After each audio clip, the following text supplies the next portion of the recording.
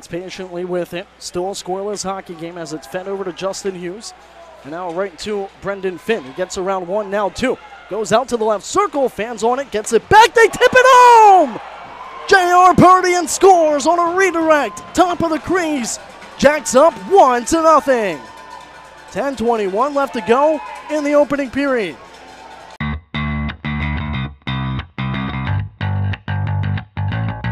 Again, JR had the only goal for the Jacks in yesterday's game. Came in period number 1. And a shot scores! Brendan Finn from the high slot with 6:50 left to go in the second period. And just like that, a tied hockey game here from North Richland Hills. Nate Boak, the defenseman, also a lefty, cuts in from the left circle, waits, shoots, he scores! And very smooth with the celly on his way back to the bench. McDonald with it, left circle, waits, moves, it's over! The streak is over! The first win in Brahmaland since September 28th of 2018. The Jackalopes split the weekend series.